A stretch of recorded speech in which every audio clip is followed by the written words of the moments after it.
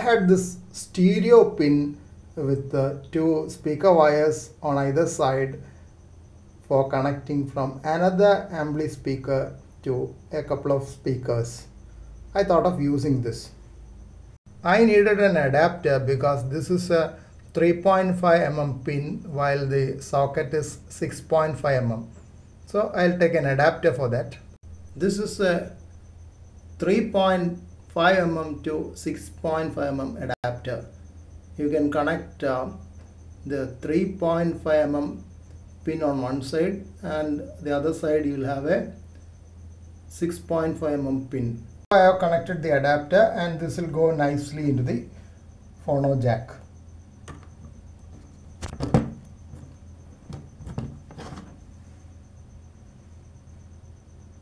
Done is I have measured 75 cm to either side and tied it between two chairs.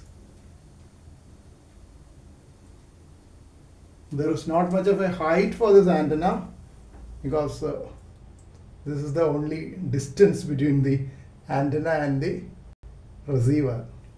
By the time I finished that work, the speaker had gone into low power, and so I am using a power bank to charge the speaker, and you can see the red LED lighting up when I am using the power bank to charge the speaker. This is the LED which has lit up. The speaker does not have a volume control. I will keep it on the table in the other way around, so that at least the audio will be a little lesser. Otherwise it is difficult to test being very loud.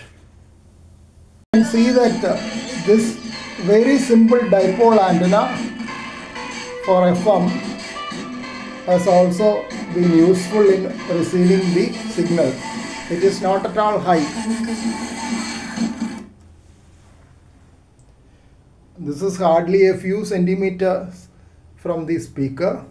Only difference is that it is a dipole. You can see that it is 75 centimeters to both sides, so that it will be corresponding to 100 megahertz frequency. The station which you are hearing was on 91.9 megahertz, one of the popular FM stations over here, and it's exactly not tuned to that frequency. Still, I can use this as a simple dipole antenna. This is the first step. Now the next step will be to keep it at a higher level and see how it functions.